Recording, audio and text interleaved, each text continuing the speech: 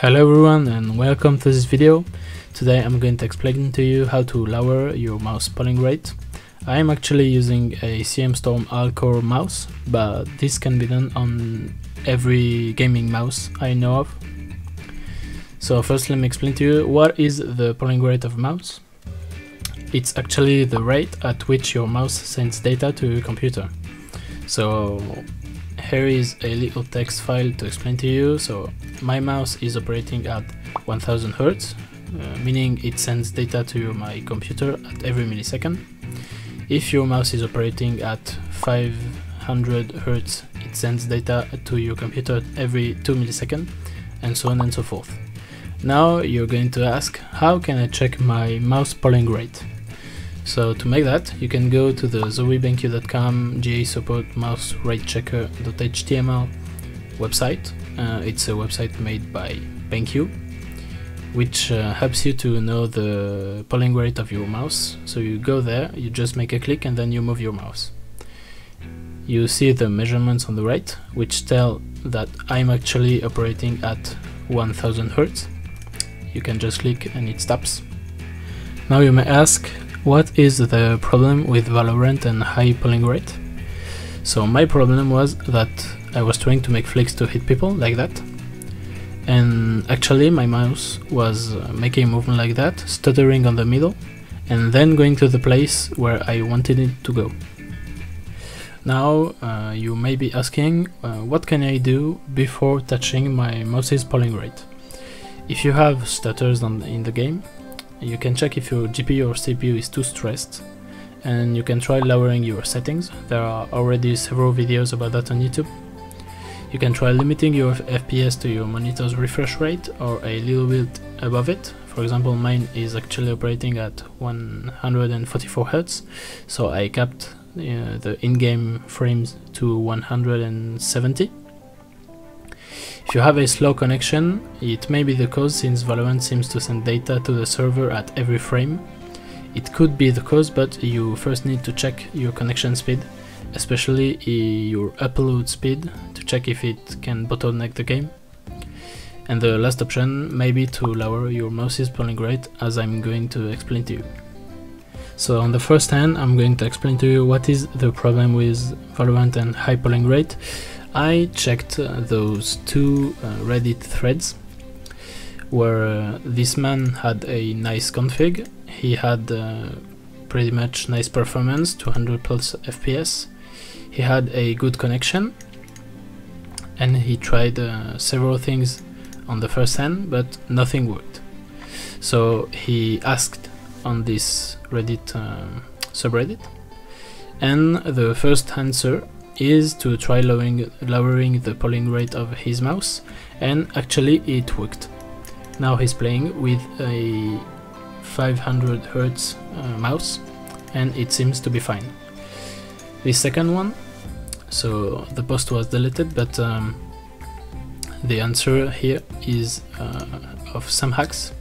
It's a guy who talks with Chamberlain, which is a Valorant developer, and he talks about things that may cause bugs when you have a mouse with high DPI and high sensitivity and things like that.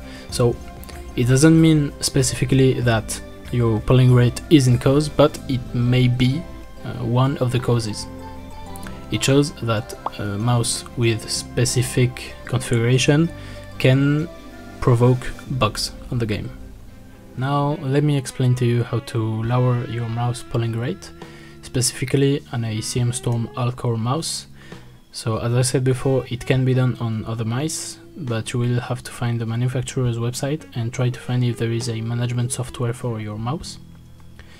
You may be finding this guide on Steam, but it seems to be outdated, since the software he talks about is outdated for Windows 10.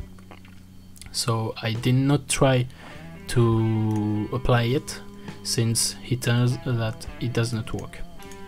Now here is the page of the CM Storm Alcor mouse. So you will find specifications here. you see it works at 1000 Hz, so every millisecond it sends data to the computer. So on the first hand, I tried finding a software that could help me manage my mouse polling rate. I didn't find any except the one that I told you before, which is outdated for Windows 10 users. So I found this page, and then I found the Downloads tab. Here you see that there are several versions of the firmware.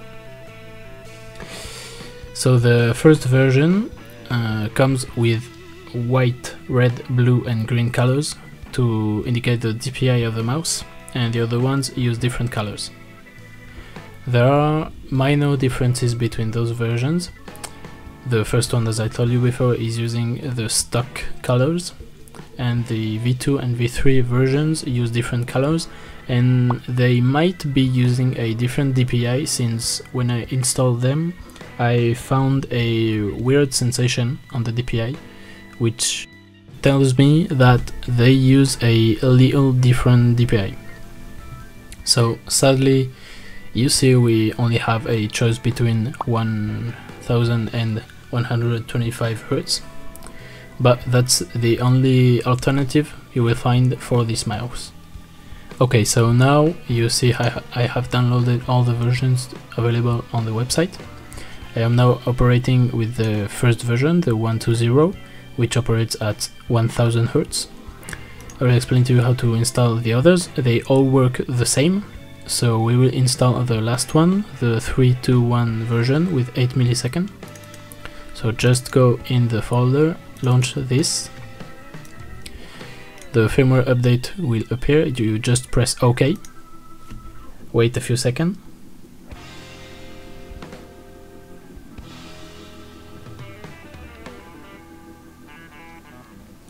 And now it's done.